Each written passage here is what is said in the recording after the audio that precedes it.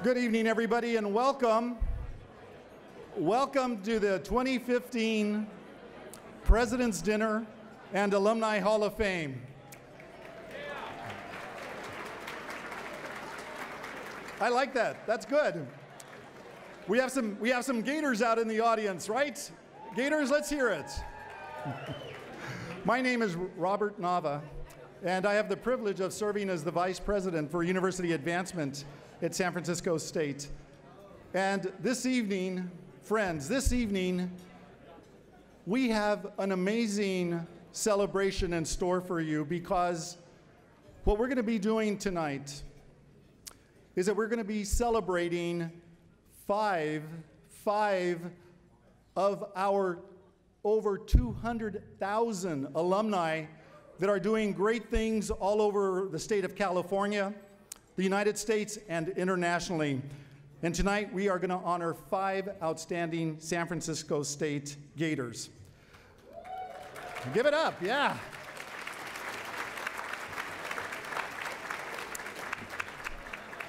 You know, at the beginning of the school year, there's so many exciting events that occur throughout the year.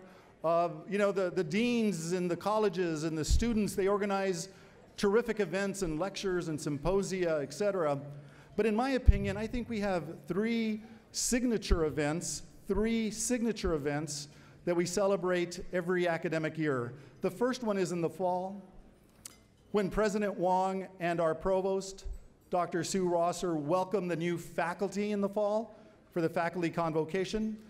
And that's always outstanding, because we are welcoming the new faculty that join the university. The other event, of course, is held in May, and that's the annual commencement celebration. How many of you were at AT&T Park this May? Yeah, President Wong raises his hand. He definitely was there, because it was his idea. Because we've taken our graduation to a whole different level. You remember alums, you remember alumni, you celebrated your commencement probably at Cox Stadium, and a few here might have done it even in other locations back in the 50s. But today, the way our university has grown, we hold commencement at AT&T Park, and it's incredible. So I think that's the second big event. And the last one, in my opinion, that we celebrate is tonight, the President's Dinner and the Alumni Hall of Fame, because President Wong will provide a brief update to the alumni and friends of the university about where we are and where the university is going. And then, after dinner, we celebrate outstanding narratives and stories of our alumni. So it's going to be a very, very special evening. You know, on your program, and please proceed with your salads, you know, this evening, in past years, we held our event. This event was held at Julia Morgan Ballroom, and that was fabulous. But we outgrew it. Last year, you'll recall, we had 280 alumni and friends at Julia Morgan. We outgrew that beautiful facility. So we brought it here to the Ritz-Carlton, and we have almost 400 alumni and friends here tonight. What do you all think?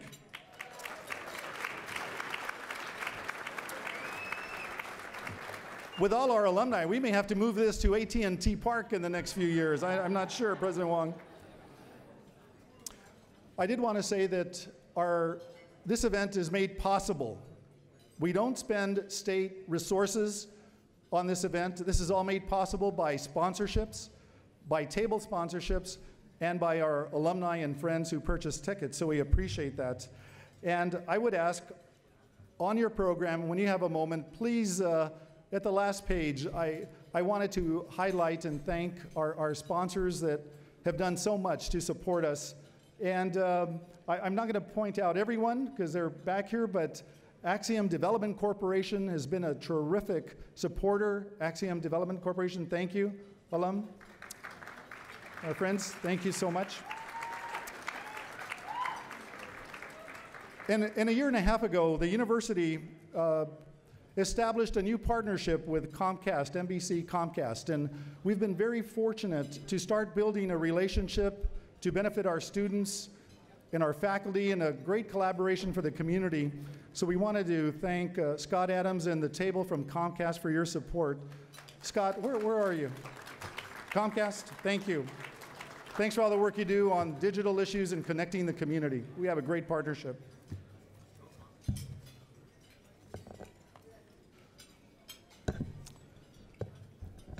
You know, everyone here tonight deserves a special introduction, but we're not going to do that.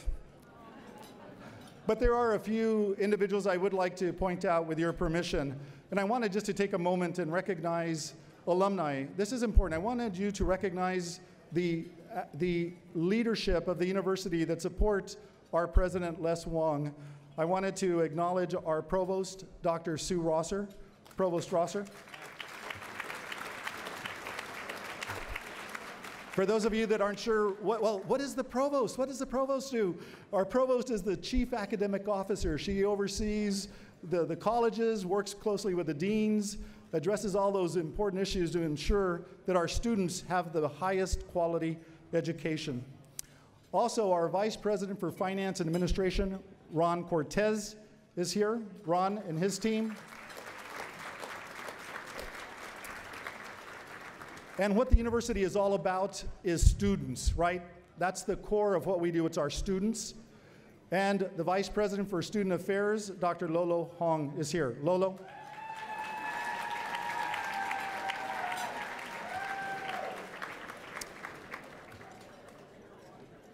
Tonight we're going to honor alumni leaders, but with us today we actually have our student leaders. We have very much the present of the university. In the future, I wanted to recognize the president of the Associated Students of the University, Phoebe Dye. Phoebe. And also the students of the Associated Students that do so much work on the campus. Students, thank you. In fact, with all the students that are here, would you stand up? Students at the tables, all of our students, please stand up.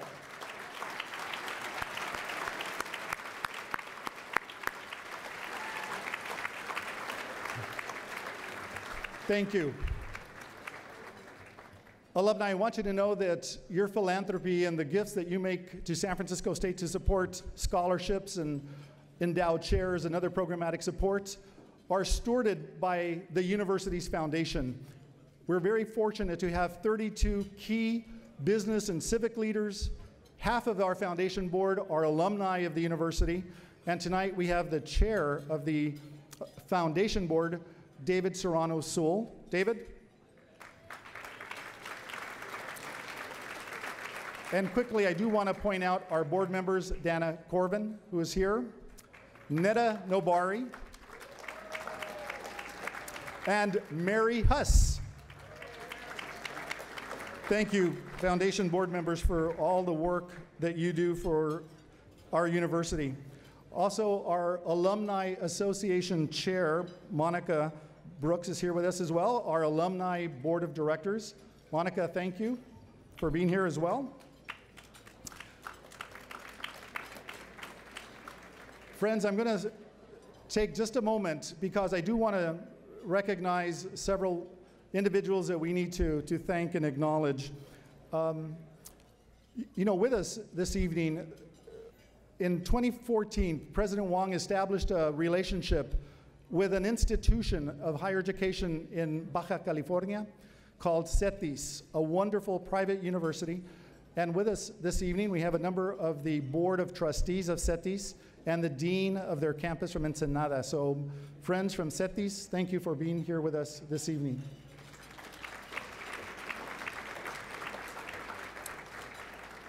Your university is also international. And with us, we also have great friends from the Taipei Economic and Cultural Office from Taiwan, and they're with us. And I want to point out that we have one of the most active and dynamic alumni chapters in the world in Taiwan. So thank you, good friends from Taipei and Taiwan.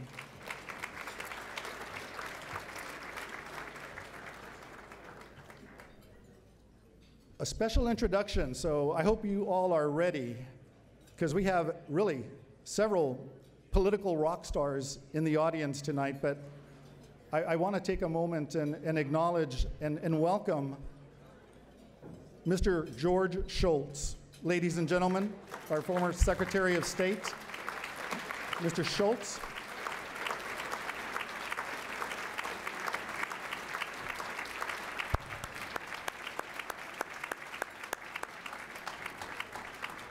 Mr. Shultz, thank you for your service to our country and for advising so many presidents over the years. What a pleasure it is to have you and to have Mrs. Charlotte Shultz with us. Charlotte, would you please stand? The Chief of Protocol for the State of California and the City and County of San Francisco.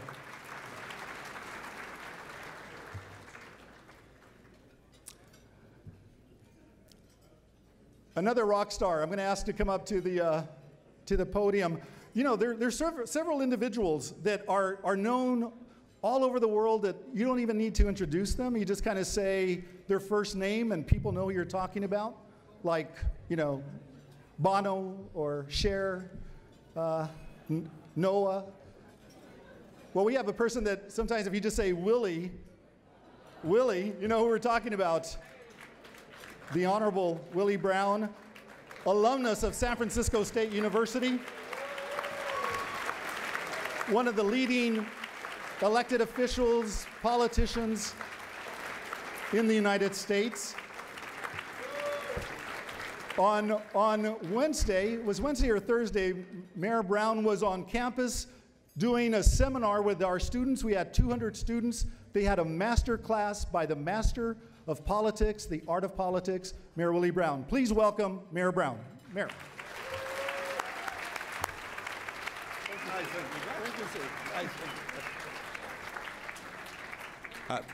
Thank you very much for that very kind and well-deserved introduction.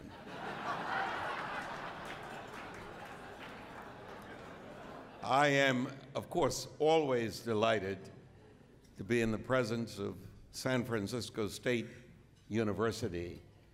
It is the institution that obviously extended to me the opportunity ultimately to be credentialed and to do all the kinds of things that I do. And tonight, when I heard that we were having this event, the Schultzes I recruited said, now, you guys are from Stanford. I want to show you the real Stanford. San Francisco State University. And then you should also know that when you identified the chair of the foundation, David Serrano Sewell. David Serrano Sewell is a mentee of mine from 100 years ago. I didn't even realize that he had grown up. But we are indeed fortunate to have so many talented people like David and others who are part of this great family. San Francisco is indeed really blessed to have San Francisco State constantly on the prowl to expand the kind of things that is done in institutions of higher learning. And Leslie Wong is bringing a whole new level of leadership. And I am just delighted. And you're going to hear more about something that I'm doing with the Institute. And some of our people are here tonight, and some of the persons who've been through the institution are being unusually helpful in that regard, because what I really want to do is what Secretary Shultz urged me to do a long time ago, and that's help produce a whole cadre of well-trained, talented, first-class persons who want to run for public office and serve for public office. Enjoy your meal.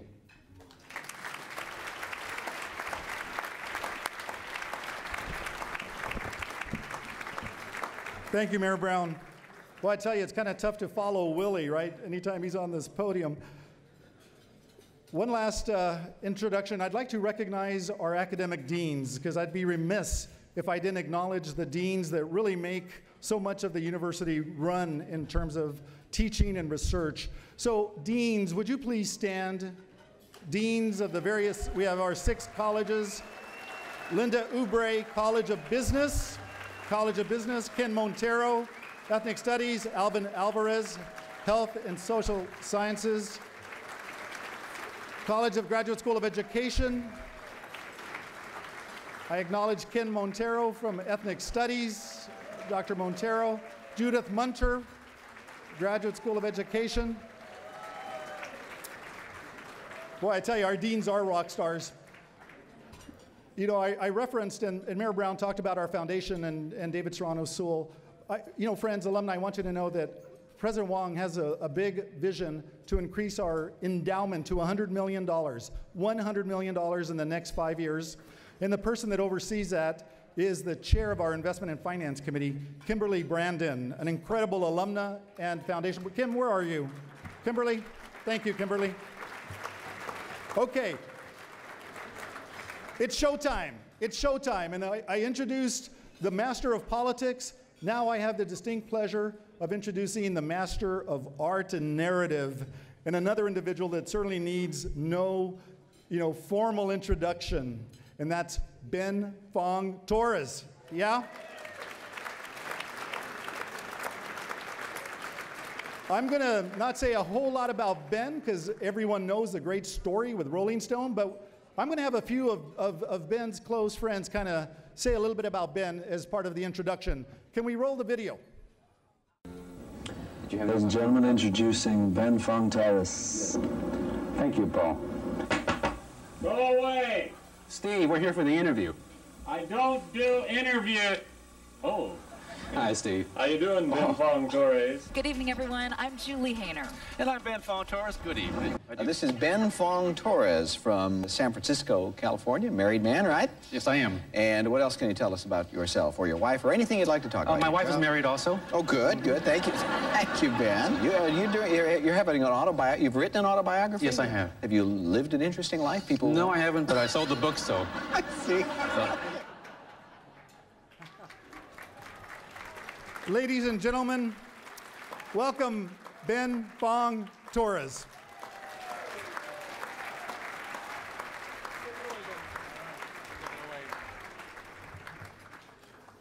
What a lovely intro. I think I'm going to try and use it on Match.com.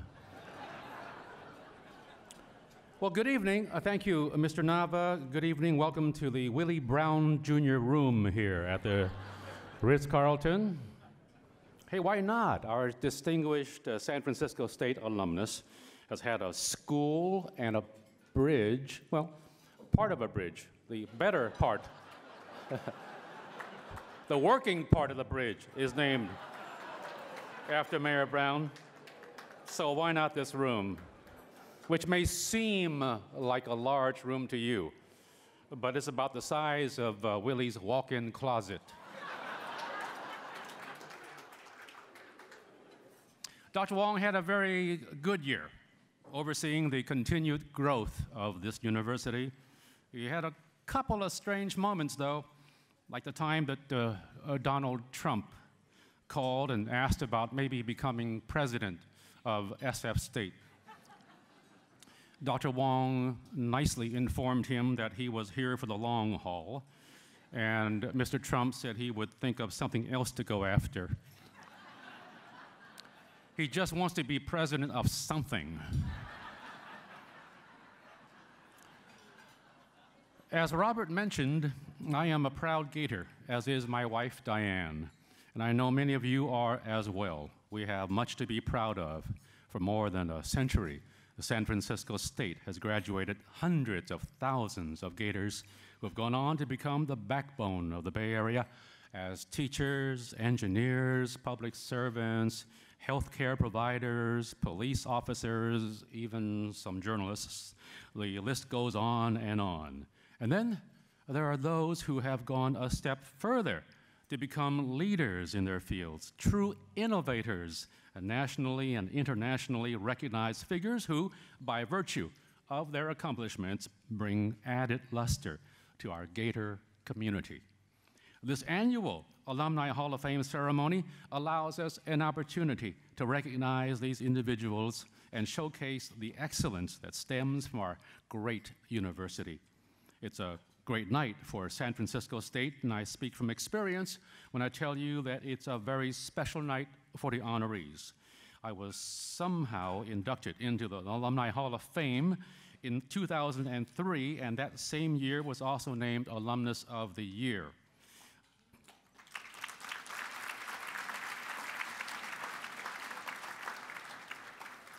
I think someone else was busy.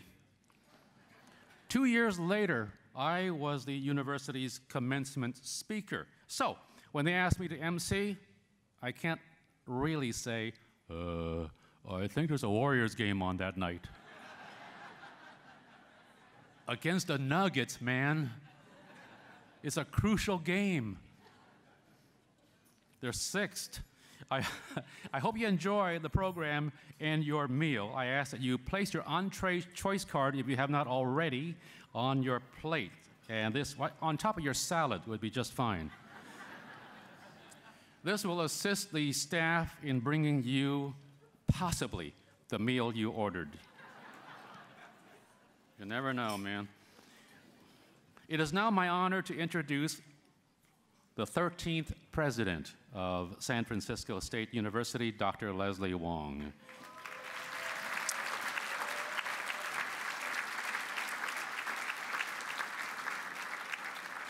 Now, in his 4th year as president, Les Wong has a vision to take San Francisco State to a new level. He is tireless in his quest to tell the San Francisco State story about the faculty, students, and alumni who are influencing and changing the world.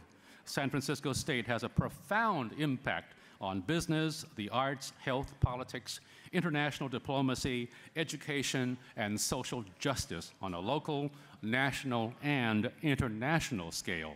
And President Wong is making sure that people everywhere know this. Please, ladies and gentlemen, welcome President Les Wong.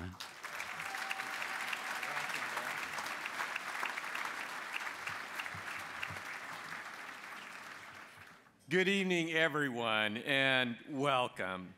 I have the honor to stand with you, our students, alumni, faculty, staff, close friends, and celebrate the accomplished alumni and honor the great public university they represent, San Francisco State University. I'd like to extend a special welcome to our distinguished honorees, their families and friends. I'd also like to express my appreciation to our generous donors whose support makes this wonderful evening possible. I'm just speechless over the size, the excitement, the noise in the room. It truly is a humbling experience for Phyllis and I. Each year, we graduate approximately 8,000 students, and more than 80% remain in the Bay Area to live and work. And as Ben mentioned earlier, our alumni make up the very backbone of this great city through their careers in the public and private sectors. In fact, I can assure you, if every one of our alumni working in San Francisco called in sick on the same day, this city would grind to a halt.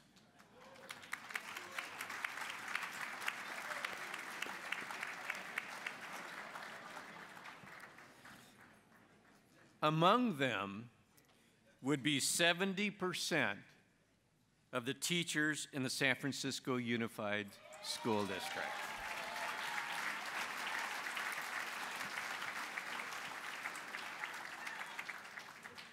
A significant proportion of the San Francisco Police and Highway Patrol.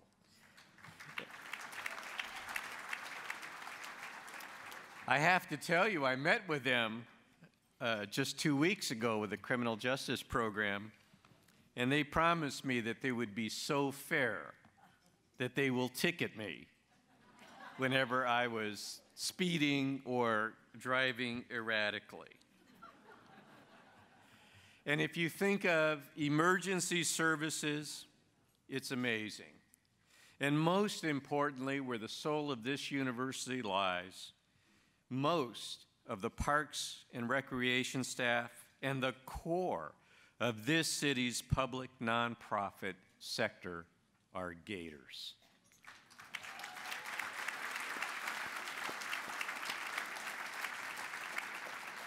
And many of you are here tonight, and I just celebrate you all.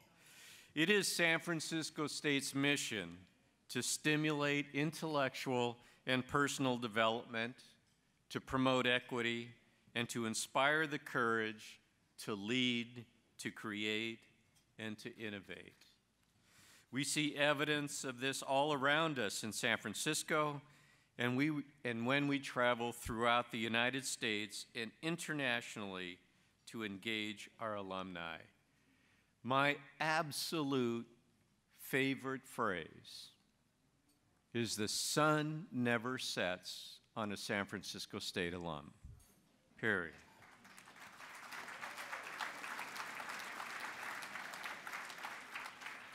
We will see later how our 5 honorees this evening exemplify these qualities at the super highest level. Last year at this very event, I announced that we would launch our first comprehensive fundraising campaign in January 2015. I am extremely pleased to report we not only formally launched what I like to call bold thinking, the campaign for San Francisco State, in January, but we are off to an incredibly great start. This campaign will affirm and unleash the university's true potential as a leader in the Bay Area, the Pacific Rim, and well beyond our expectations. The campaign will allow us to really enhance the student experience at San Francisco State. It will provide the resources our faculty need and deserve to maintain the highest levels of teaching, research, and service.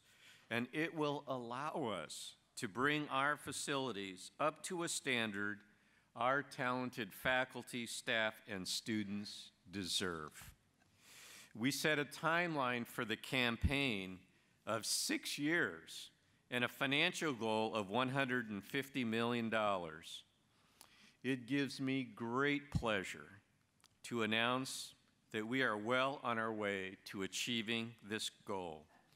After only 10 months, thanks to our alumni and friends, we have generated more than $34 million in gifts and pledges.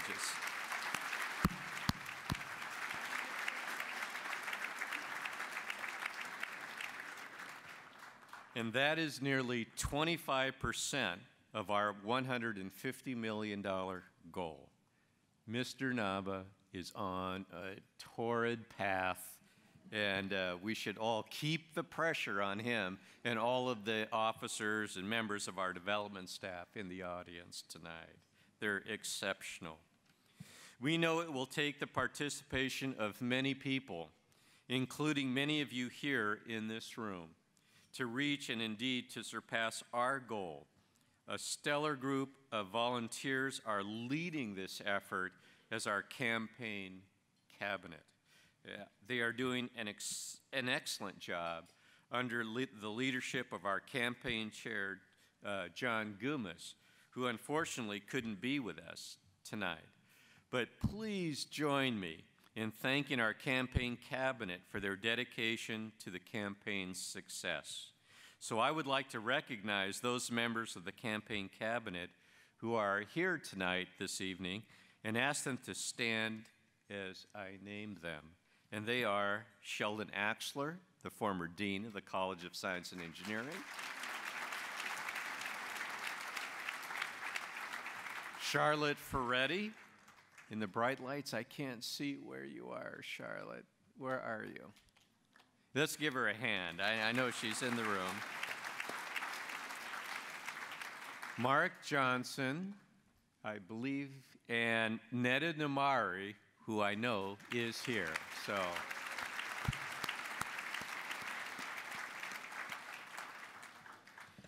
and some of you who are here tonight have already made extremely generous commitments to the campaign, and we are truly grateful.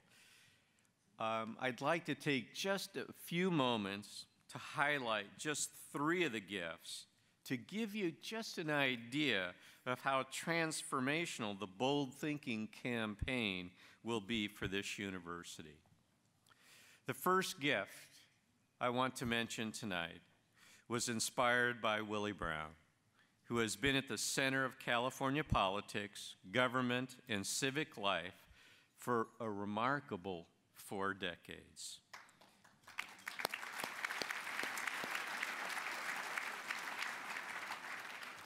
The Willie L. Brown Jr. Fellowship Program at San Francisco State opens doors each year to a group of students who are interested in pursuing careers in public service. The students selected for this prestigious fellowship are placed with heads of various city agencies and receive hands-on experience, invaluable contacts, a $1,500 fellowship award, and for the vast majority of them, job offers after graduation. The Willie L. Brown Jr. Fellowship Program began at San Francisco State in 2008.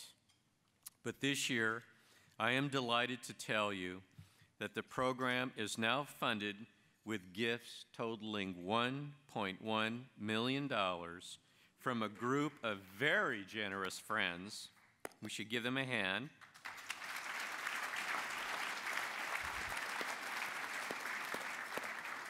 Very generous friends of Mayor Brown and the university. And as a result, we will be able to support more fellows in the program each semester. And I'm going to go off script because I have to tell you, Mr. Mayor, you provided me the singular experience of my professional career as we raised that $1 million in one evening. Thank you. Thank you.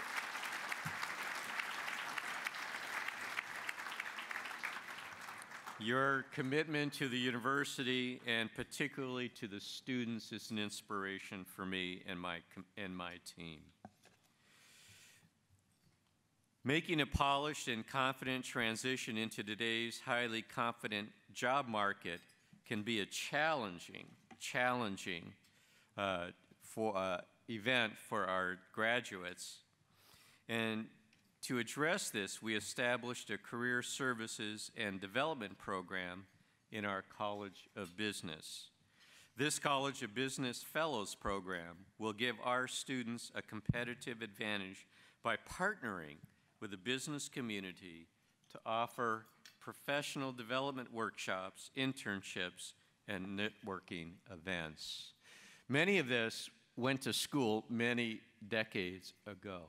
But today's college student wants to get their hands, their brains, their minds into the market as soon as they can. This is a breakthrough initiative launched by Dean Linda Oubre last year, and it's made possible by a very generous $1 million grant from the Eustace Kwan Family Foundation. Let's give them a hand.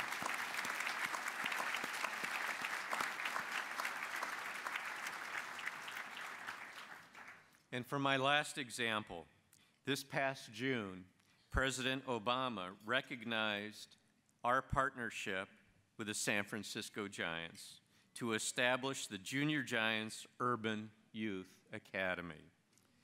This pioneering partnership forged between the Giants Community Fund and San Francisco State will allow us to create the nation's first urban youth academy on a college campus.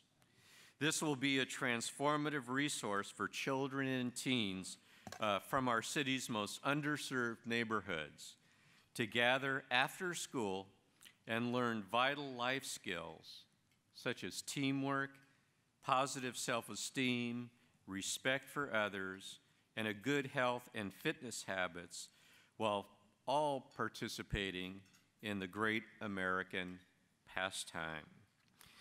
The Giants Community Fund, along with Major League Baseball, has made a commitment of $3 million to begin the planning process for this academy. And we are very proud to partner with them on this groundbreaking initiative. This takes our relationship with the Giants to a new level after the incredible opportunity we enjoyed last May to hold our commencement at AT&T Park. So I'd like to acknowledge our friends and partners from the Giants organization who are here with us tonight. And would they just stand and please be let's recognize them for their support. Thank you.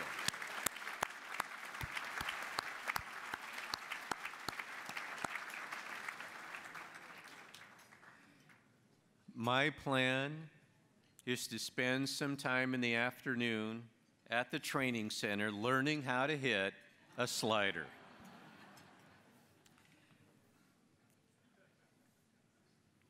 Ben, don't go near that one. Okay. The donations I've highlighted and the many others that I would like to mention but simply can't in the interest of time are already having an impact on our students and faculty. Taken together, these visionary investments advance our mission and raise the profile of this great university and its alumni, both in the Bay Area, worldwide, on behalf of everyone at this university. I want to thank you and everyone who has made a commitment to the campaign in this early months. Your leadership is a tremendous source of motivation to us and will certainly inspire others.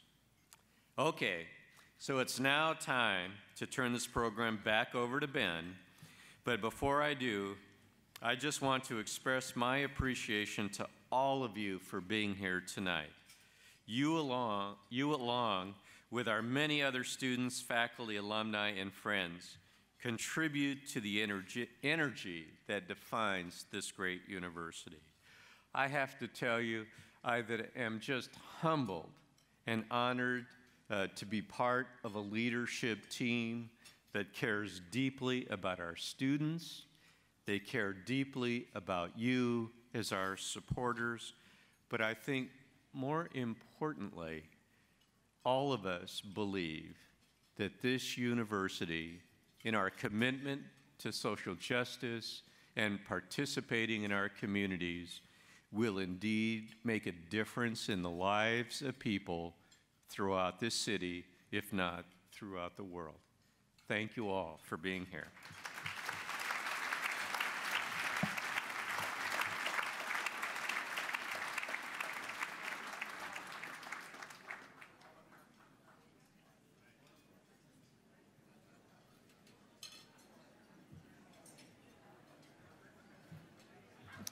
Thank you, President Wong. I had some of your Gatorade while you were up here. It was nice, especially with a little vodka. Nice. As I have said, I've always been proud to be a Gator. Please, no photos. I've told you. But hearing about the progress the university is making under President Wong's leadership makes me even more proud of my alma mater. So let's keep the momentum going. Now it is time. You have your steaks, your fish, your gluten-free vegan dishes in front of you. Enjoy. I'll be back later to introduce you to tonight's honorees. Thank you. So good evening once again.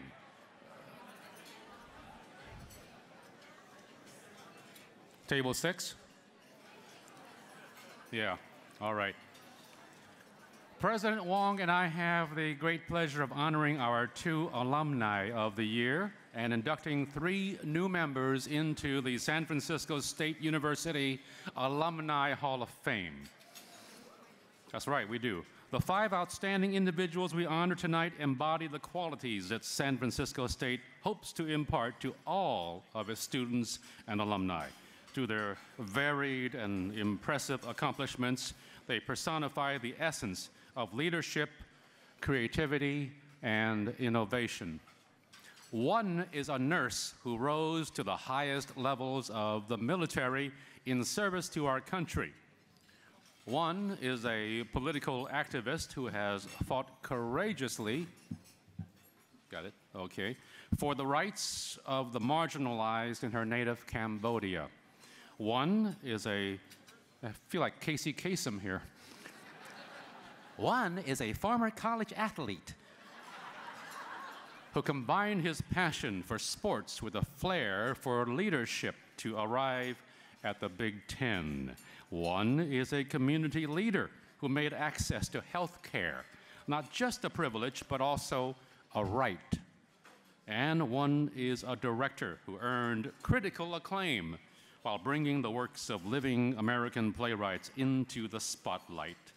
This year, we will present 2 awards for Alumna of the Year to 2 extraordinary women.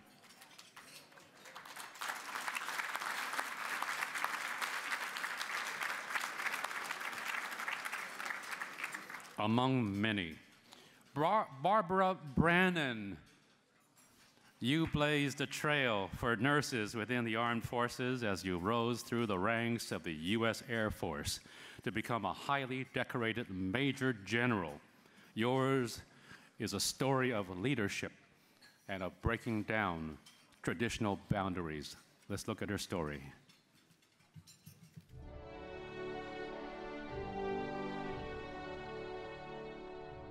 Barbara Brannon devoted her career in service to our country. She was the first nurse and the first woman to command an Air Force medical center. She rose through the ranks and became the first nurse in the history of the Air Force to become a Major General and the first 2-star General Chief of the Air Force Nurse Corps, and was described as a great American and a true military heroine by Senator Daniel Sullivan. Barbara found her calling early, excelling in the nursing program at SF State and graduated with honors in 1972. Within a few years, she would find herself in the Intensive and Coronary Care Unit at Andrews Air Force Base in Maryland, newly minted as an Air Force First Lieutenant. From there, the promotions followed: Captain, Major, Lieutenant Colonel, Colonel, Brigadier General, and finally, Major General. So too did the assignments: 7 states, as well as the District of Columbia, England, and Italy. In the midst of this, she found the time to earn another degree, a master's in cardiovascular nursing from UCSF. Within the confluence of the medical field and the military complex, Barbara flourished. Her passion for her work and talent as a leader brought her to ever-increasing positions of authority, culminating in her appointments as Assistant Air Force Surgeon General for Nursing and Assistant Air Force Surgeon General for Medical Force Development.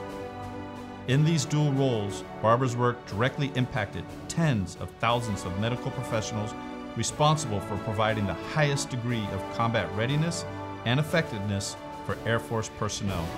Her mission was to ensure a fit and fighting force. Decorated with numerous awards and medals, including the Legion of Merit, the Bronze Star, and the Defense Meritorious Service Medal, and at the pinnacle of a 31-year career, Barbara decided to retire from the Air Force in 2005. While her formal role in the military would come to an end, she would continue to serve her military family in her second career, one that has turned into a labor of love. For much of the past decade, Barbara has been president and CEO of Falcons Landing, a residential community for retired and honorably discharged military officers from all branches of service, as well as for senior-level federal retirees and their spouses. Falcons Landing is a place where Barbara can continue to put her numerous talents to work in the service of others, promoting the health, wellness, and best possible quality of life for our veterans and their families.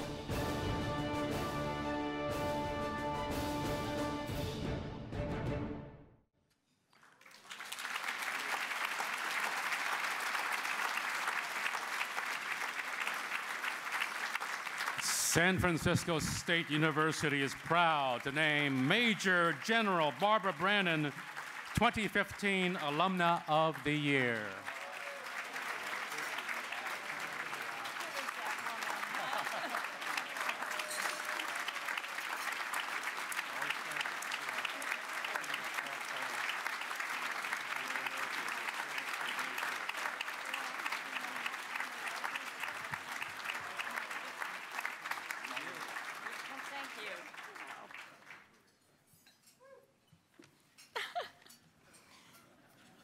Oh, these lights are blinding. Well, good evening, ladies and gentlemen. It is certainly an honor to be here this evening. And I saw that and thought, well, who is this person? So kind of let me tell you some of the background of how that all came to be. I must admit, when I received the email saying that I had been nominated for the San Francisco State University Hall of Fame, perhaps,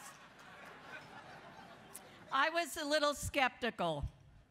In fact, I thought it was a scam. I was not, however, asked to wire money to another foreign country. So I did a little more investigation, but really they told me I was being nominated for being a distinguished military officer. And I thought, well, that's just a little bit too ironic. Because when I was at San Francisco State, it was at the height of the Vietnam War. And certainly it was at the height of the anti-war demonstrations, peace symbols everywhere, peace marches, and of course on campus, we had student strikes and demonstrations. We had the National Guard there for lunch every day. And unfortunately, it often degenerated into some violent confrontations. So my time at San Francisco State was a bit more turbulent than I had anticipated, and certainly was not the college experience I thought it would be. However, I will say two amazing and wonderful things did happen as a result of my time at that wonderful, wonderful school. I got my baccalaureate degree in nursing, and I met my future husband, Stan.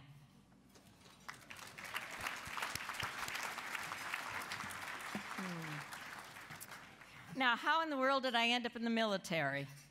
You know, coming from the Bay Area, which was certainly military officers weren't very highly regarded, to say the least. But Stan graduated a couple years earlier, and he won the lottery. Yay! Unfortunately, it was the draft lottery. So he knew he was going to Vietnam. Stan rushed down, talked to the Air Force recruiter, because he figured if he was going to be in Vietnam, he'd rather be in the air than on the ground, which proved to be a very wise decision. We married before he left, and then when I graduated, I went to DC area. He was stationed at Andrews Air Force Base, and I started my nursing career there. And I worked my way up in just 2 short years to what I thought was going to be the ultimate nursing challenge. I was working in an emergency room. I was a little restless because I wanted more responsibility. I really needed a little bit more challenge, and I began to wonder if the nursing was really what I was meant to do. So on a whim, I called an Air Force recruiter. And I learned I was a hot commodity because I had a baccalaureate degree in nursing, and they really wanted nurses with degrees.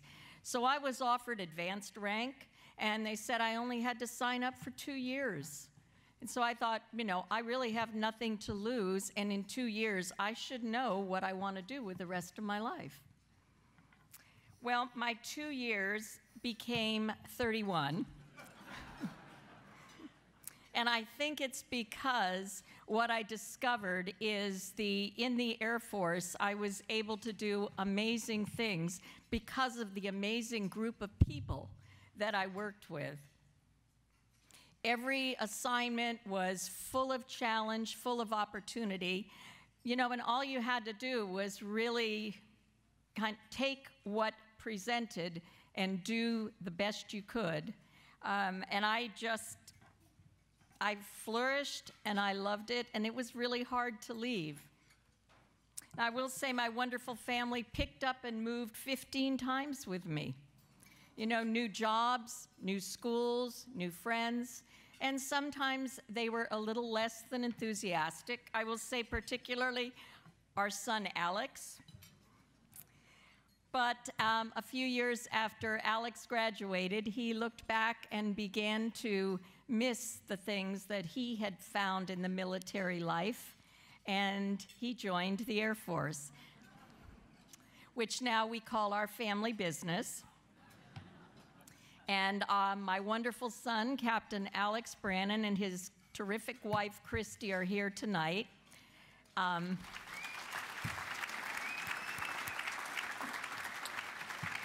There he is. He is recently back from another deployment, and we are just so proud of the amazing work that he is doing for our nation. Now, when I retired, I thought I would never find anything to do that gave me the satisfaction and the sense of purpose that I had in the military, and yet I was so wrong, because I will say at Falcons Landing, I have continued to serve my military family, and every single day I have the opportunity to make a really positive difference in so many lives and to kind of pay them back for all that they've done for all of us. So I think basically I owe a lot to San Francisco State. I graduated really with everything I needed to have a very successful career and really a very, very good life. It is an amazing honor to be an Alumna of the Year. I can't believe I'm standing here, and I just want to thank everyone for that honor. Thank you.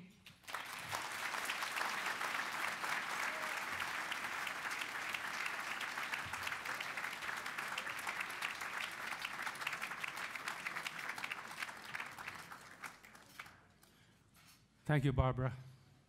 Speaking of emergency room, have you noticed the designs on the carpet look kind of like body patterns, outlines? It's our first and last time at the Ritz-Carlton. Mu Sochua. There you are at table 5. You are a political force in your native Cambodia, working to empower women, the poor, and the disenfranchised, while calling for a more representative democracy. Yours is a story of courage, determination, and an unwavering commitment to social justice. Here is Mu's story. As the most prominent woman in Cambodia's political opposition, Mu Sochua's journey has taken her to remote villages, areas infested with malaria, and rice fields still strewn with landmines. Politics is about the people, she says, and during her quest to connect with the people of Cambodia, she has been bullied, arrested, imprisoned, and personally sued by the country's prime minister. She has been nominated for the Nobel Peace Prize and called brave, eloquent, and defiant in a country where government critics have been detained, jailed, and sometimes killed for speaking out. In 1972, Sochua left her native Cambodia, a country that for years had been racked by war and genocide. She first moved to Paris and then joined her brother here in San Francisco. When I hit San Francisco, I knew that this was my city, she said. I began to shine. I let my hair grow. I looked like a hippie. For someone with a rebellious streak, arriving at the Golden Gate must have felt like a breath of fresh air. She thrived in San Francisco, stimulated by the city's tolerance, diversity, and activism. She learned English, she said, by listening to the Beatles. She enrolled at San Francisco State as a psychology major and earned her bachelor's degree in 1979. But while she was in San Francisco sowing the seeds for a life of political activism, events back home took a devastating turn. In 1975, the Khmer Rouge sieged power in Cambodia and brought with it an unforgiving campaign of brutality, starvation, and mass killing that would eventually claim nearly 2 million lives, or a quarter of the population. After 4 devastating years in power, the Khmer Rouge finally fell in 1979, leaving Cambodia crippled and traumatized. In response, she traveled to Thailand to assist Cambodian refugees across the border. Sochua became an advocate for human rights and devoted herself to working against the exploitation and trafficking of women and children, working to help urban and rural poor in one of the poorest countries in Asia, and encouraging women to become active in the country's male-dominated political arena. Within 10 years, she would become an advisor to the government and eventually win a seat in the National Assembly. Soon thereafter, her political ascent culminated with her appointment as the Minister of Women's and Veterans Affairs, one of only 2 women in the cabinet.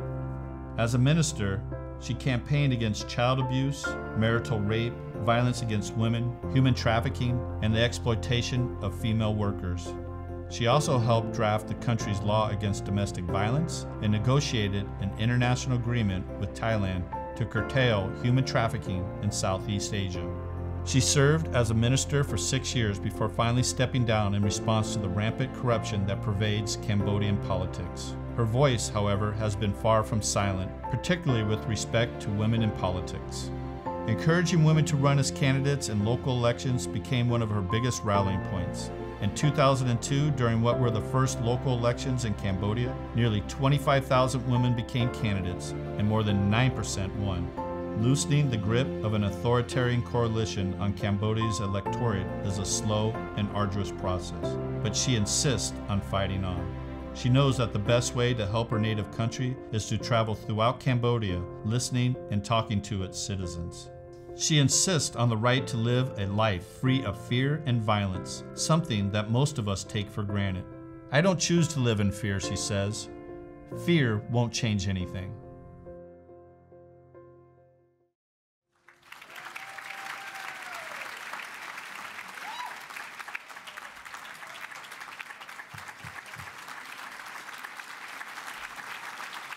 It is true. It is true.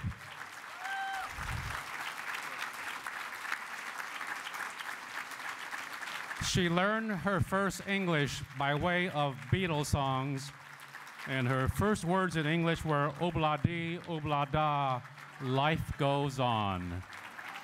Mu Sochua. Welcome, 2015 Alumna of the Year. Thank you. Good evening. I wish to thank this selecting committee for giving me this great honor that allows me to return to San Francisco, a city I call my second home.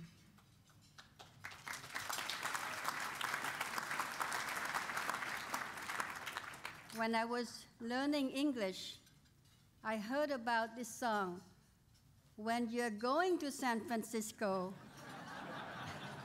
I had no idea that I was going to be one day in San Francisco and call that great city my second home, but I don't have flower in my hair.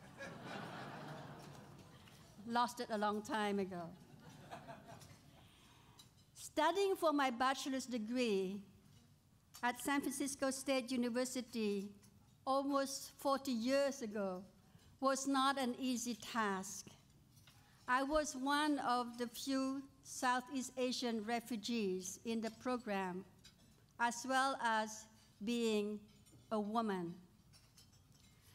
My parents sent me far away from my home, Cambodia, for a higher education, to pursue a career. I was determined not to fail them.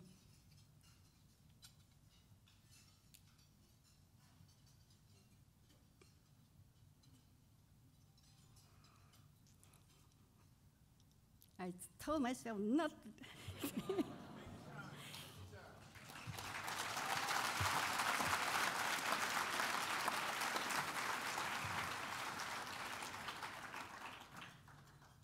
I was about 22 years old. It is here where I began to understand the meaning of building a community, the importance of social services.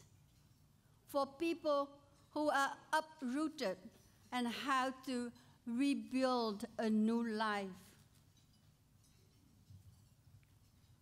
I went with them, helping them get on welfare, for the children to get special services, through the streets of Tenderloin near here. Is it near here? No, near here, right. And it is here, then, that I learned the meaning of building a voice. Here tonight are my friends, my colleagues, my mentors. Please stand up. You are here. You gave me the strength to have a voice. Please stand up, my dear friends, that table, those two tables. Thank you. Thank you very much.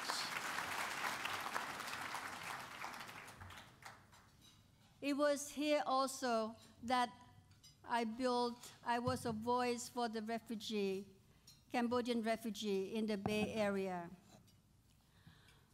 Fighting for justice is about making victims become survivors, and survivors need their own voices.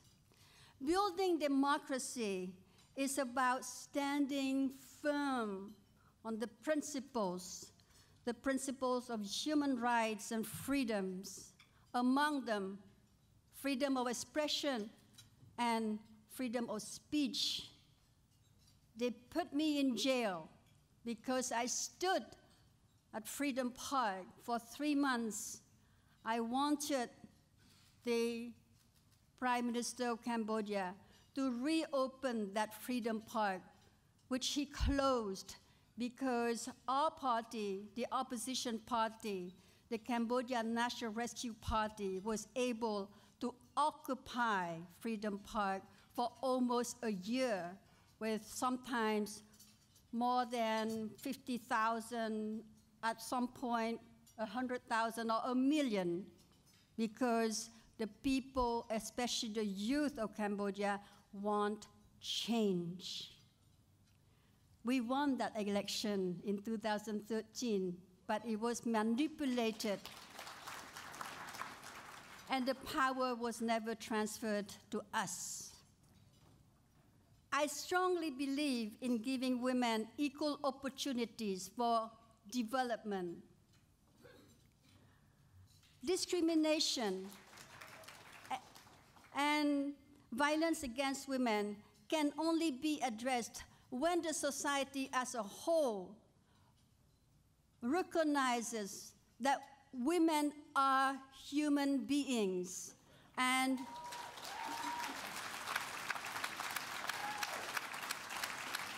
we are equal partners, and women's rights are human rights. You know who said that.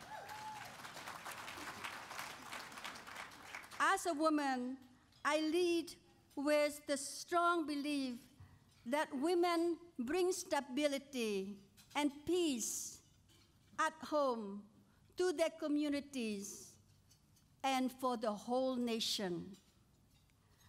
I feel most satisfied when the women's movement networks move together, create a critical mass, and gain political space.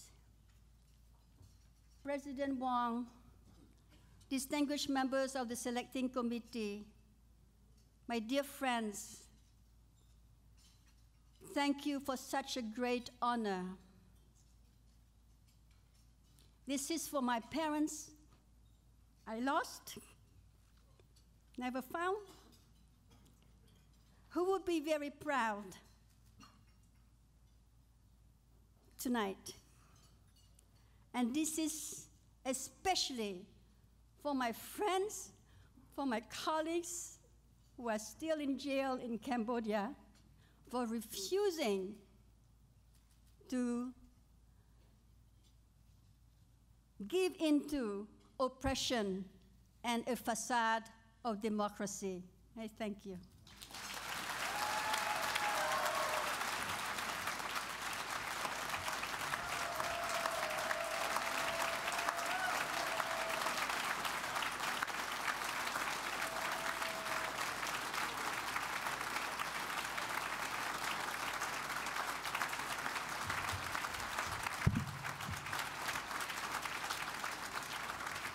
Mu Sochua, thank you for everything. Well, now it is my great pleasure, along with President Wong, there he is, to induct 3 new members into San Francisco State University's prestigious Alumni Hall of Fame. The hall, sponsored by the SF State Alumni Association, was created in 1994 to honor alumni who have distinguished themselves through extraordinary achievements in their professional and civic endeavors. Each year, the university is proud to induct a select few alumni into the Hall of Fame, showing our appreciation for their achievements as Gators and highlighting their accomplishments to the larger university community. The next time you are on campus, I encourage you to visit the lobby of the admin building, where all the photos of all the Hall of Fame members are displayed. It's a pretty impressive and illustrious group, and one that will fill you with pride as a fellow Gator. It also serves as a source of inspiration to the university's current students, showing them that, by example, the true measure of success is the fulfillment of one's own potential.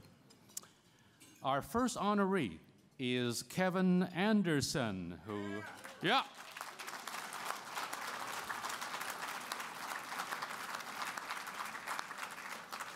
earned a BA in political science from San Francisco State in 1979 and is now playing at the top of his game as the Director of Athletics at the University of Maryland. Here he is. Kevin Anderson is a nationally recognized leader in the world of collegiate athletics who remains committed to promoting academic success and community involvement. He knows how to dream big to make those dreams a reality. He is a manager, mentor, husband, and father who feels as much at home at the local YMCA as he does at the Final Four.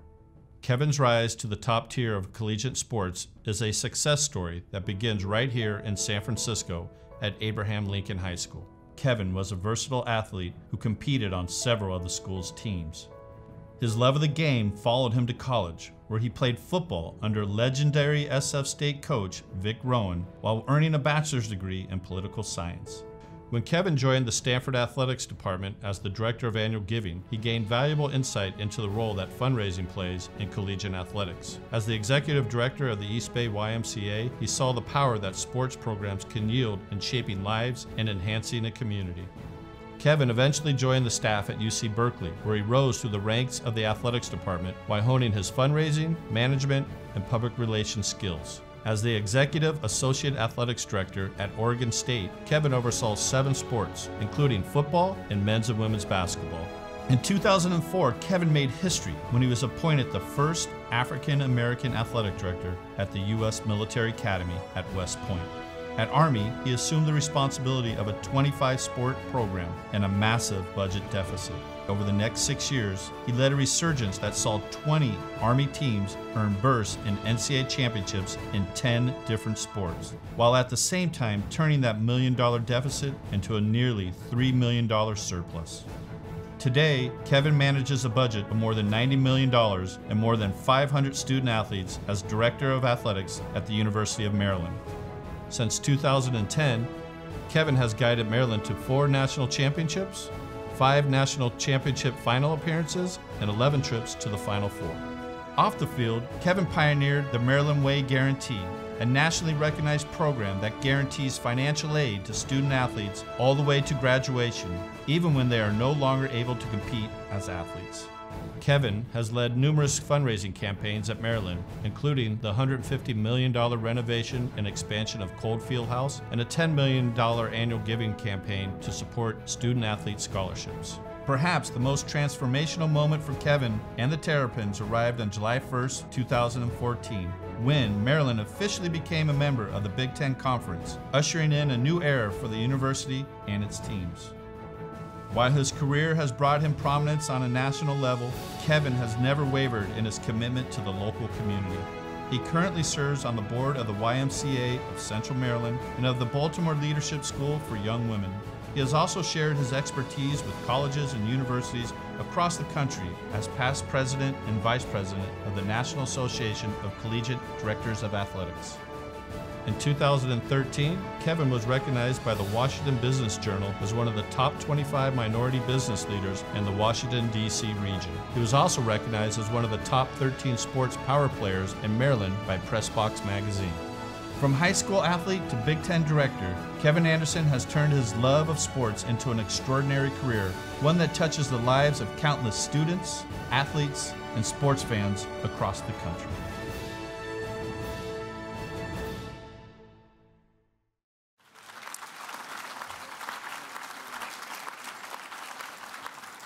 With the Golden State Warriors up 30 points right now at halftime, it's a great honor and pleasure to formally induct and welcome Kevin Anderson to the SF State University Alumni Hall of Fame.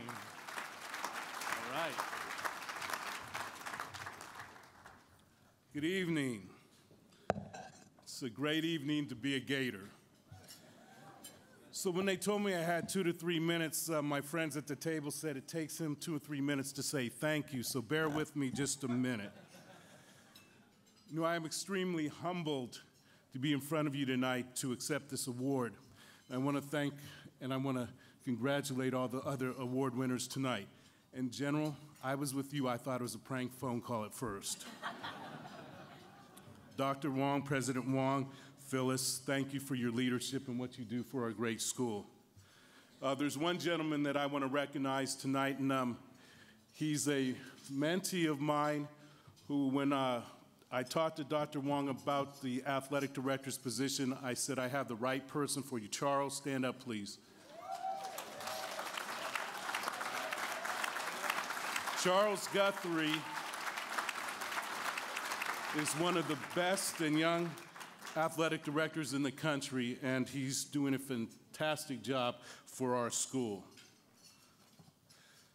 Now, I'm up here because of the people in my life, and there's a table full of folks that we were a community that were born and raised right around San Francisco State. But before that, most of you don't know that I did coach a little bit of football, and I was a special teams coach. And one of the things that I did best was I punted, but sometimes I would punt and I would out-punt my coverage. And the proof of it is my wife, Moira, right there. So Moira, I love you.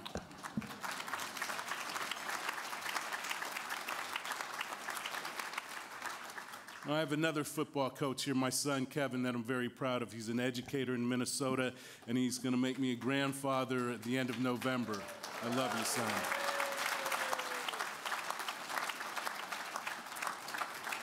So we talk about this community that was surrounding San Francisco State, and my sisters and brothers from another mother are here today, and they're the Toller family.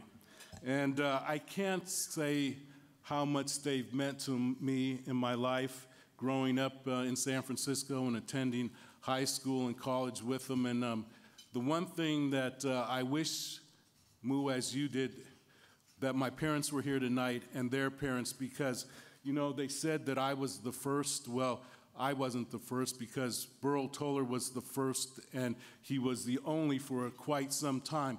So when you talk about a pioneer and a trailblazer like Mayor Brown here, those are the true pioneers and people that have really made a difference in my life and people's lives in this room. So thank you very much.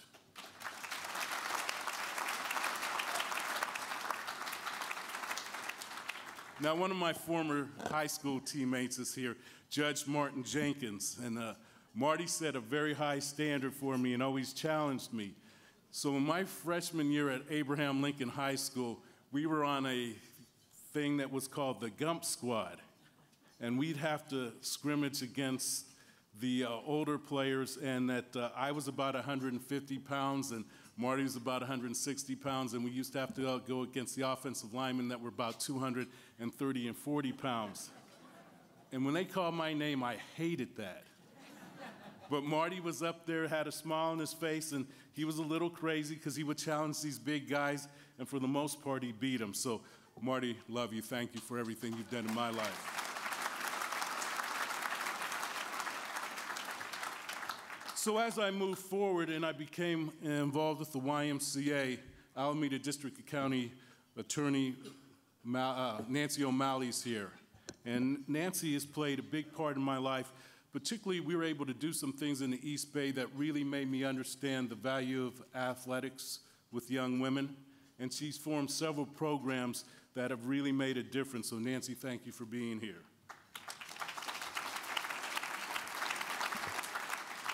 Now, the people responsible for my wife are here too, my in-laws, James and Chris McNamara, so thank you.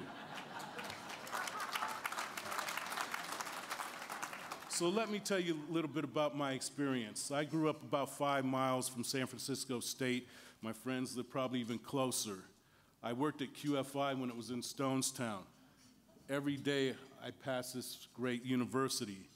And then I had the opportunity to go and play for Vic Rowan. And Vic helped mold my life very early on.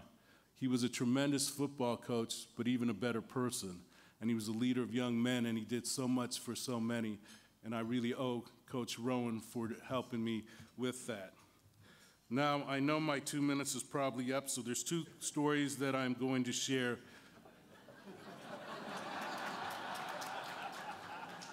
You're not going to pull me off the stage here, okay. So, one of my professors, Kay Lawson, Political Science 101.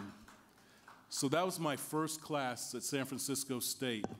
And so she handed out a list. And on this list, there were 15 books. And she started to say that we're going to read each and every one of those books. And I looked at the teammate and I said, damn, she got to be kidding. No, she wasn't. And I repeated that course.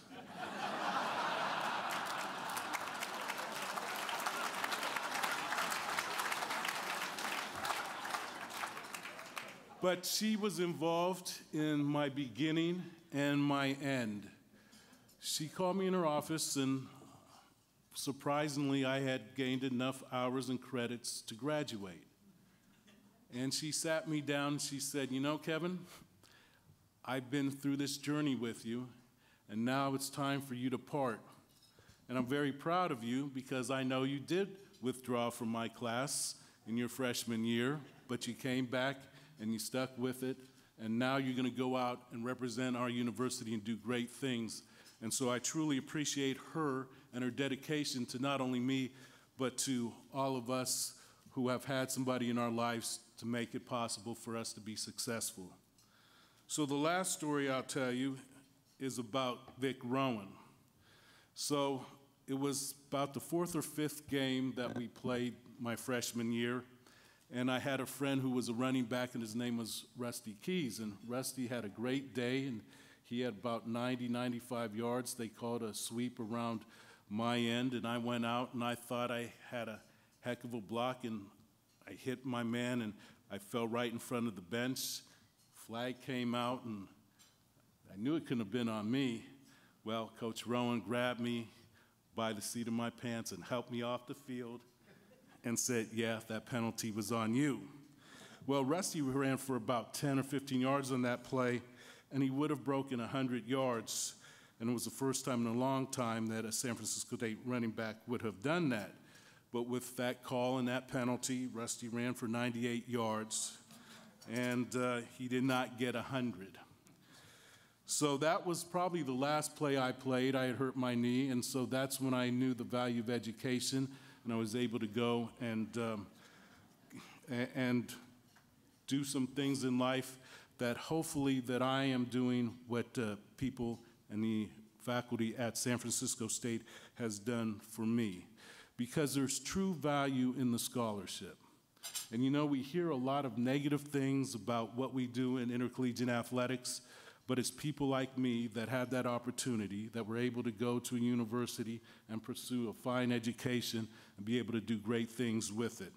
So, President Wong, I want to thank you and everybody in this room for providing someone like me an education, and hopefully I'll continue to do good things with it and represent our fine university. So I wish you a great night, and go Gators.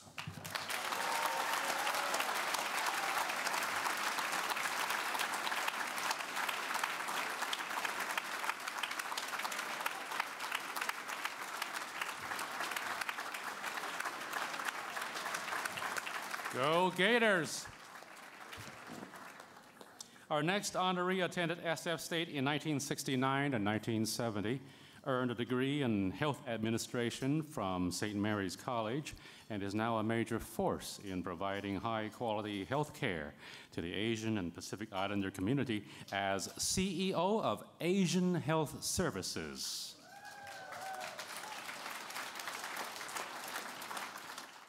Sherry Hirota is a health advocate who looks beyond the walls of the doctor's office to the larger policy issues of the day. She is a bridge between the healthcare industry and the Asian Pacific Islander community to ensure that its members receive care that is culturally and linguistically appropriate. Sherry has been a voice for the immigrant and low-income communities of the Bay Area. Every year, tens of thousands of area residents receive the health care they need and deserve thanks to the work that Sherry has done throughout her challenging but ultimately fulfilling career. After 5 years of full-time grassroots organizing in San Francisco and Los Angeles, Sherry returned to her native Bay Area. While in need of a school physical for her son, she made her way to the Asian Health Services, a free primary care clinic in Oakland that catered to the needs of the Asian community. In the early 70s, few healthcare providers understood the languages or cultures of the Asian immigrants who were settling in the San Francisco Bay Area. At the time, the clinic was just a storefront with a small staff and in need of an office manager. With a background in community organizing and administration, Sherry thought the job might be a good match. In 1977, at the clinic's first general meeting about healthcare issues, only one patient showed up. Sherry recognized the need for more effective and personal patient outreach, and her approach paid off. 100 patients attended the second annual meeting, and even more came the following year. Eventually, Sherry would be appointed executive director of the clinic, and under her leadership, Asian Health Services evolved into a comprehensive primary care facility serving thousands of families. Sherry and her staff continued to advocate for multilingual, multicultural healthcare at the local, state, and national levels. She crafted the first ever cultural competence standards for California's Medi-Cal managed care contracts and testified before Congress regarding language barriers to healthcare for the underserved. Sherry quickly began to attract the attention of numerous national organizations, including the Robert Wood Johnson Foundation, which named Sherry a community health leader in 1994. She used part of the funds that came with this prestigious award to buy headsets for simultaneous translation at the Asian Health Services annual meetings, where it isn't uncommon to hear 8 different Asian languages spoken in addition to English.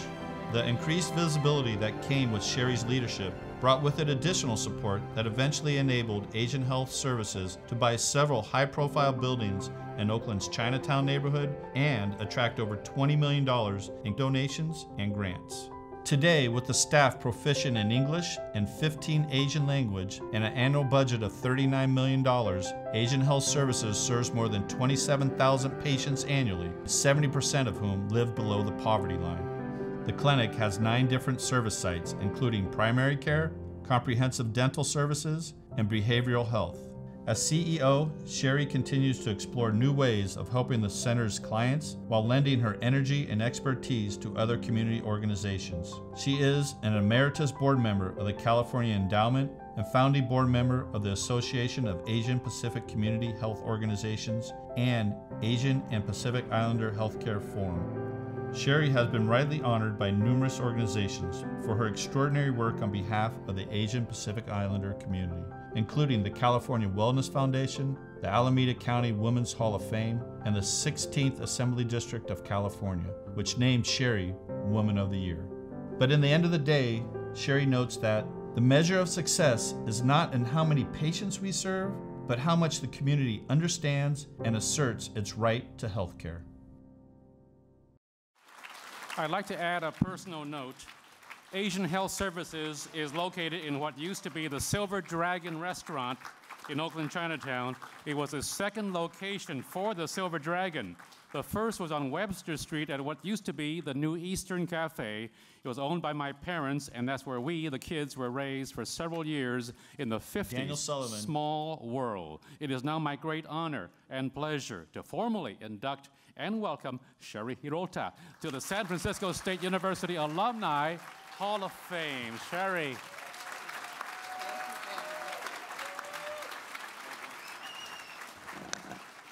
Thank you, Ben. Thank you, Dr. Wong. Thank you, Mayor Brown. I thought it was important to note that all these accomplishments didn't happen by myself. So I'd like to acknowledge my mother, who is here tonight.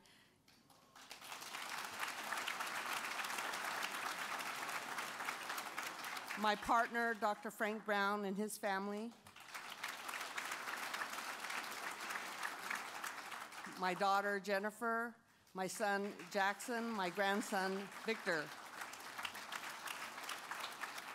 But also, I'd like to acknowledge the family of Asian Health Services who are here tonight. Could you please stand?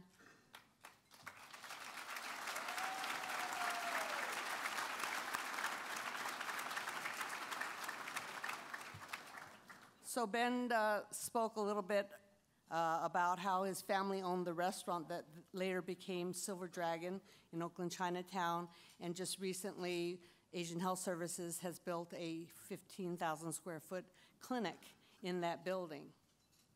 But lest you feel that we have taken over Chinatown with our health services, it's important to note that if you read the recent East Bay Express article about the concern of displacement of our cultural communities such as Chinatown, that the area around the 2 census tracts around Asian Health Services is 88% Asian.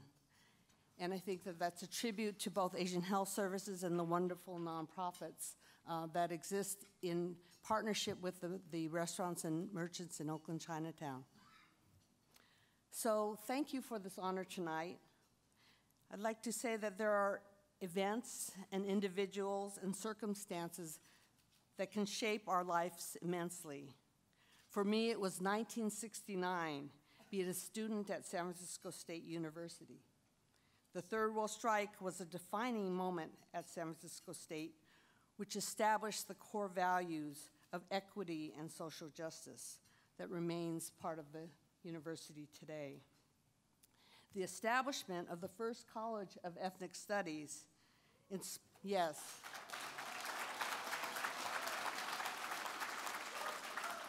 inspired a movement around the country to reflect our culturally complex, pluralistic society. It helped to make our institutions of higher learning more inclusive and relevant to people of color who had been invisible in most college curriculum, faculty, and student politics. So I was a direct beneficiary of the hard-fought demands and struggle that took place with the Third World Strike. It helped me shape an identity and a moral compass that has lasted over 45 years. So many organizations like Asian Health Services that grew out of the civil rights and ethnic studies movement was really an important tribute to the work that and the values that were established with the Third World Strike and ethnic studies. Bringing the fruits of education back to the community became a rallying call for many ethnic studies programs around the country. For Asian Health Services, the lack of access to health care due to language and cost was a major problem in Oakland, Chinatown, and the growing Asian American population. So 40 years later, AHS has become a new standard of culturally competent care. We have become a national model that creates a different standard and impacts access and a more equitable health system throughout the country. So I say that advocacy remains an important part of the legacy of Asian Health Services and of the ethnic studies movement. It is part of the soul of San Francisco State. So I believe that these are important, is an important legacy that is needed more than ever in our country today. So with that, I'm honored to be inducted to the San Francisco State Hall of Fame, and I will do my best to continue to deserve this recognition. Thank you very much.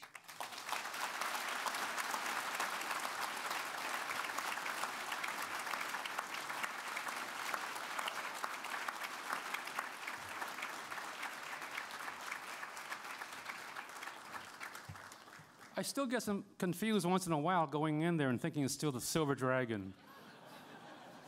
I walk in the lobby, turn right, and look for scotch and water, you know? They do have it, actually, for certain special patients. Our final honoree is Daniel Sullivan, who graduated from San Francisco State in 1962, wow, with a degree in drama. And during a remarkable career, spanning more than 50 years, became one of the most respected directors in American theater. Here's some proof. Daniel Sullivan is one of the most respected figures in American theater, respected by playwrights and actors alike for his sensitivity and skill in bringing great works of contemporary and classic theater to the stage. As a director, he has been compared to Fred Astaire for the way he makes things so polished, appear so effortless. As a student at San Francisco State, Daniel says he needed something to do with his nights and a way to meet girls. So he acted in plays such as Toad of Toad Hall and Desire Under the Elms, as well as musicals like Kiss Me Kate and The Pajama Game. After Daniel graduated in 1962 with a degree in drama, he joined SF State professors Herbert Blau and Jules Irving, whose San Francisco Actors Workshop had been formed 10 years earlier and now recognized as one of the 6 founding companies of the regional theater movement in the United States. In 1965, Blau and Irving were invited to New York to establish the Repertoire Theater of Lincoln Center, and Daniel followed. Still in his 20s, Daniels took in everything the New York theater world had to offer. He found inspiration in the performances of Dustin Hoffman and Al Pacino, whom he later directed in the production of Merchant of Venice, served as stage manager for the musical Hair, and acted in productions at Lincoln Center, where, in 1971, he directed his first play, A.R. Gurney's Scenes from American Life. The following year, the Drama Desk Award for Most Promising Director affirmed his considerable talent. Eventually, Daniel would return to the West Coast and join the Seattle Repertory Theater, becoming its artistic director for over 18 years, leading it to a regional Tony Award and on to national prominence.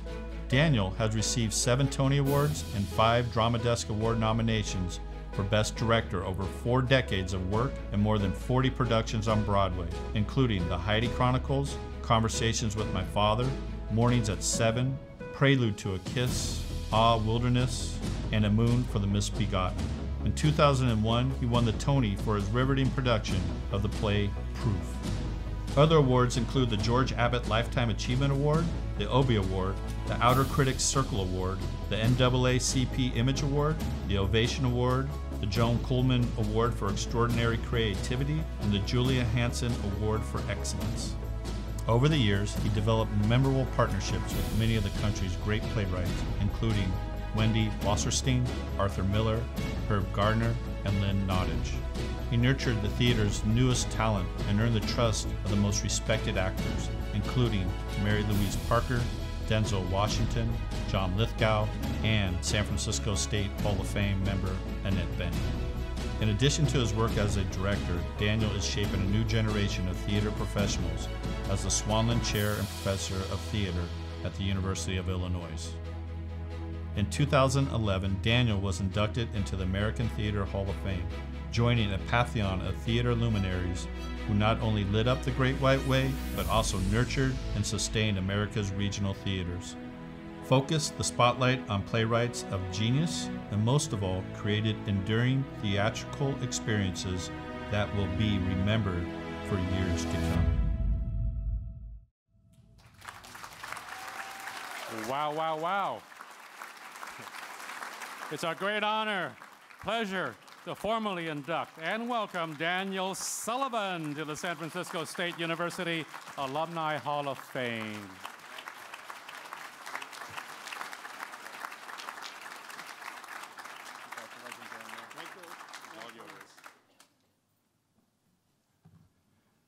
I like the whole 2-minute limit thing, and you will too. 1962, I graduated? That's actually a lie, I have to say, Ben, I'm sorry. I was supposed to graduate in 1962, but when I went to state in 1958, they had a requirement, a physical education requirement. And I was pretty good about it for a long time. I took boxing, wrestling, and folk dancing in 1 semester. But by the time I turned 21, I still had 1 semester to go. And so I looked at what I could take, what was left, and there was bowling. But since I turned 21 and I could drink, the bowling class was at 8 in the morning, so I just didn't show up.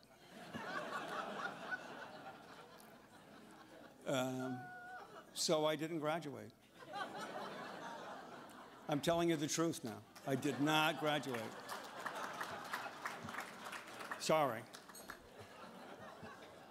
And then sometime in the late 70s, they sent me a letter that said, we've gotten rid of the physical education requirement. Congratulations.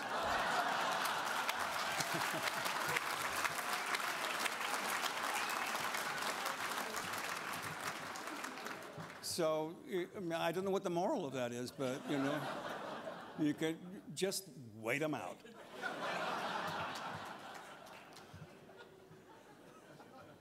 Anyway, certainly when I was at State, I was sort of forming my life. But more than anything, when I think back on it now, I know that everything I have done with my life for the last 50 years, I really learned at State. I think most of the people that I know who are in the theater as producers, as designers, as directors are people who began as actors. And they may have not gotten further than the 5th grade Christmas play.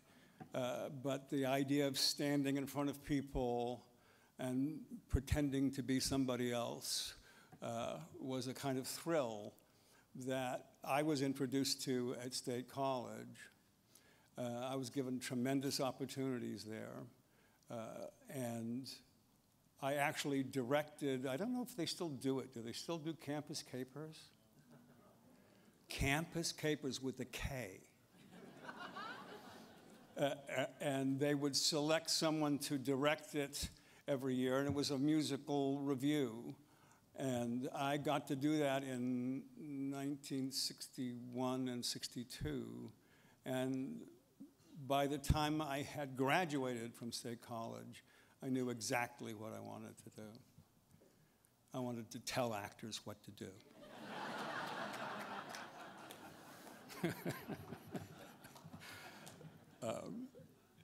I am very proud of my time at State, and I'm so happy to have this opportunity to tell everybody here how much I valued my time, what an extraordinary faculty we had, and I'm sure still have at State, how demanding, inspiring, and giving they were.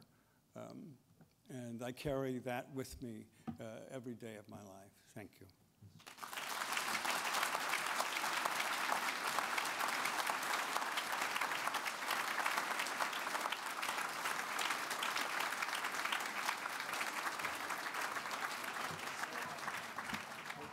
Thank you, Daniel Sullivan. What? Oh, we're just hearing from a replay booth in Maryland. It turns out that we committed a foul. We did not, what? Yeah, we did not show a video from Friends of Kevin Anderson.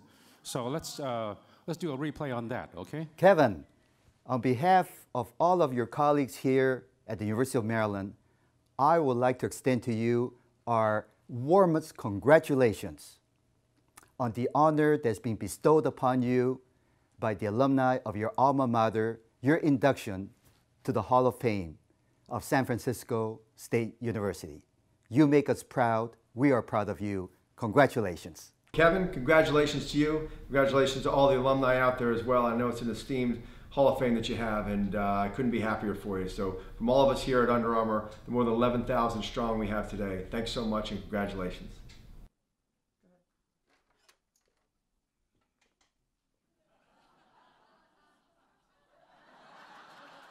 What I have here is our Maryland helmet to let the good people from San Francisco know where Kevin is at the present time. I don't have it turned around because guess what? On the other side it says ACC. Kevin has taken us to the Big Ten. We are Big Ten and we are top 10 in every category thanks to Kevin Anderson. Go Kevin and congratulations. A well-deserved honor for an extraordinary individual. We are so proud of you here at the University of Maryland. Good luck and God bless and congratulations.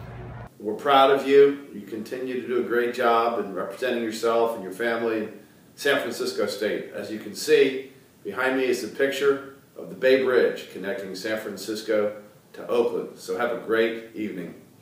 This serves as recognition of your leadership, not just in athletics, but in your passion for guiding and helping young student athletes both on and off the field in their athletic and professional endeavors.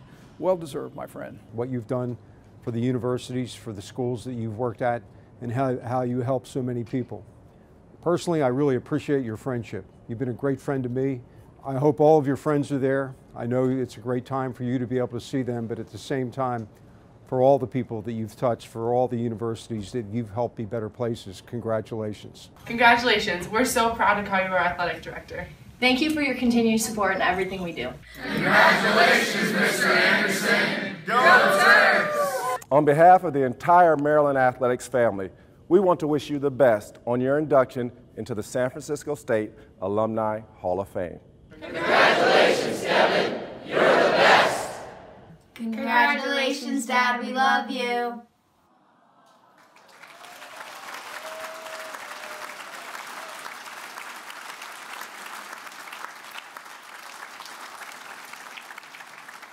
That was so lovely. Let's play a video of Friends of Mu Sochua and Barbara Brannon now. Also, we have a video tribute to Willie Brown. Charlotte Maillard is next. No, just kidding. On behalf of President Wong and the entire San Francisco State University community, I congratulate all of this evening's honorees. And at this time, will all of the previous Hall of Fame members here this evening please stand so we can acknowledge you. Don't be shy.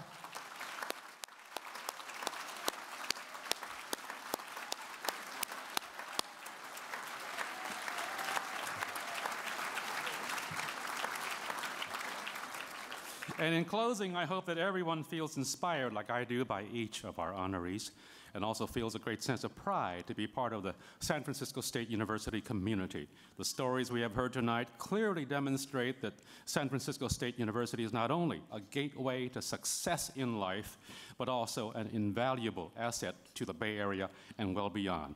Congratulations, President Wong. Thank you for joining us. Good night.